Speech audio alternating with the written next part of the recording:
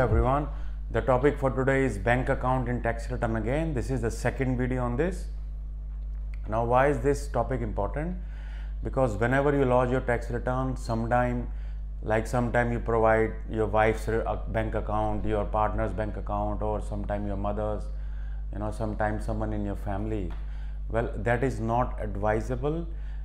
Why? Because when ATO will make the payment, or when tax agent will make your payment from his or her trust bank account, they might check your account. Like a tax agent might deposit a check into your account, and if the account details are not matching, then they may stop your payment, they may pay it back. Or sometime if ATO is making the payment, they might also check whether the account details belong to you or not, and if the account details do not belong to you, they might hold your return or they might delay your payment. So my advice is that always provide bank account number which is in your name.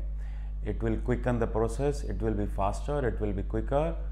Otherwise it can cause substantial delays. So please provide only your account number which is held in your name. Okay, thanks for watching. See you next time. Bye.